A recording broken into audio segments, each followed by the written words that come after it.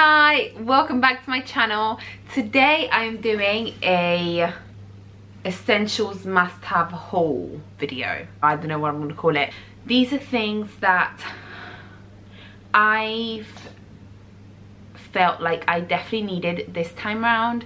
There's definitely some splurges that you don't need to do, but yeah, let's just get into it. The first thing is a breastfeeding pillow. I feature this in my previous haul.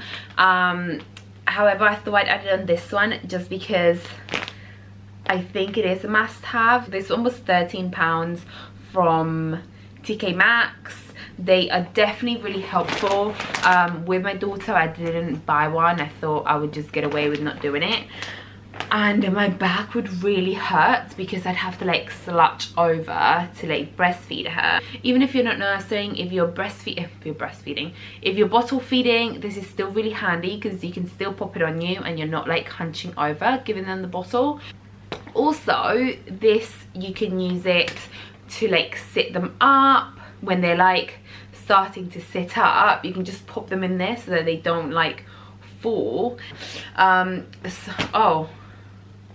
Oh look, it's got a little, you can see the one inside, but he's just like laying down.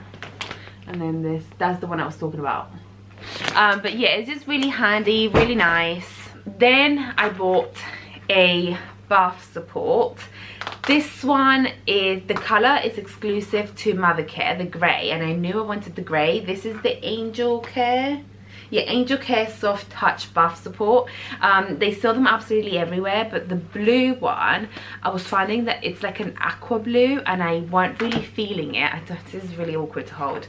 I weren't really feeling it, so I found this one on Mothercare and I absolutely love it.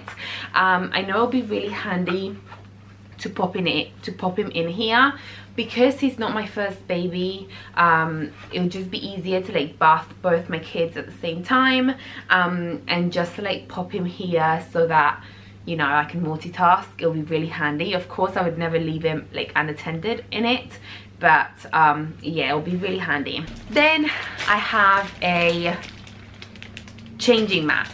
With Lily, I invested in a changing table and I used it like twice. It would just become like a dumping ground where all her like clean clothes would just go until I could bother to fold them.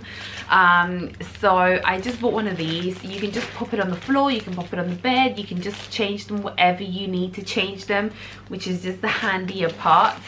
This one was from Mothercare and it was like 20 quid. But it's got like really cute, it's like really sweet, it's grey. As you can see, I really like grey. But yeah, that one is an awesome one. Then we invested in a sleepy head. I have heard awesome things about the sleepy head.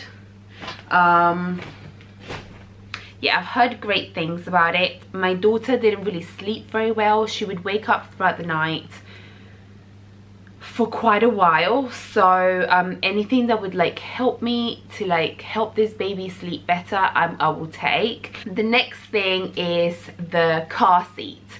The car seat is your main must-have. Like, you need to buy a car seat just to get out of the hospital. We bought the Maxi-Cosi Cabrio Fix, I think it's called. You could buy like a way more expensive car seat. You can definitely buy the cheaper car seats, but I just think that this is a nice in between, and it's cute. The next thing is a rocker. We were going to buy the Mamaroo one, but I just think it's just so pricey, and I just felt like you could buy a similar one that would do the same things, but that was like a lot cheaper and a lot less heavy. Like the Mamaroo one is like really big and like really heavy, so we went for,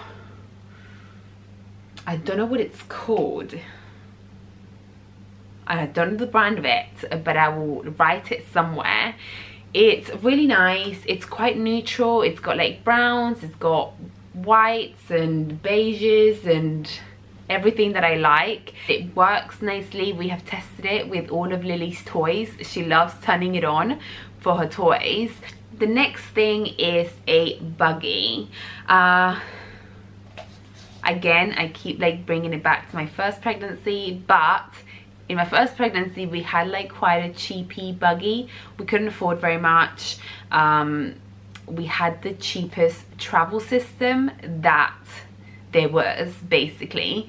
And I always wanted a Bugaboo buggy, like always. I remember since I found out I was pregnant, I saw this lady with a Bugaboo and I was like, I want this buggy. And then I looked into it and it was so expensive and I was like, I'm never gonna be able to get it. So I just kind of got over it and we got the one that we got. I can't remember what it was called. It was this like beige color. It was just not good. This time round we bought the Bugaboo Chameleon 3. I'm really happy with it. I am so excited to use it. I built it the other day. It's like ready to go, ready to have my baby in it, and I just can't wait. The last thing is somewhere for the baby to sleep. I had a Moses basket and it was horrible. I put her in it like twice or 3 times because I was breastfeeding, so you know, you have to like get up and like move her and stuff, and it was just such a faff. So I knew I didn't want a Moses basket this time around because I feel like it was definitely a waste last time, but we have no space right now for a crib. So I looked into a co-sleeper and I don't know if there's anymore, but it was in between the Chico next to me or the Snooze Pod. And I was just sold on the Snooze Pod. It was the design of it. They're about a similar price, and I just felt like wooden was just nicer. It would just go with my room a lot better. It was just a lot like slicker and just clean and nice. I love that it's got like one of the sides that folds down and it's like an extension of your bed almost. Then they can stay in this Snooze Pod up until 6 months. I think that's all that we've bought that are like big things that I feel like are essentials. When the baby's born, I'd love to do a newborn essentials. Like, I love watching those videos and I'd love to see what I find an essential. I really hope that you guys enjoyed this video, and until my next one, I'll see you guys soon. Bye.